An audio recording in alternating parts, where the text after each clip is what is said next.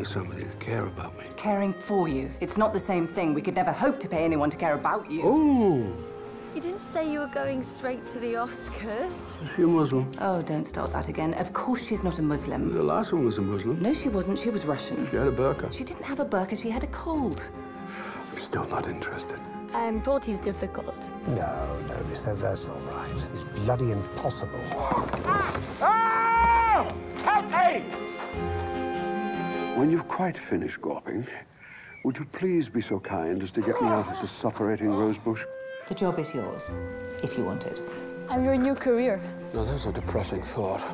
And talking of toilet paper, would you please be so kind as to make sure the paper unrolls over the top of the roller and not from the bottom? I swear you've never mentioned it. I did, you know. Why are you really here?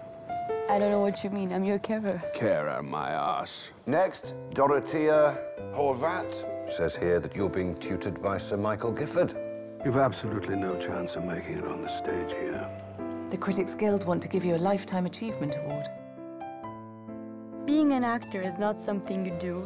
It's something you are. I want you out. Out of the house, out of my father's life. My father's very sorry not to be here in person tonight. I want you to go with me to the ceremony. Completely contrary to our expectations, I have a last surprise to announce. You're such a star fucker, Joseph. I believe you've said that to me before, sir. At my age, Joseph, everything I say, I've said before.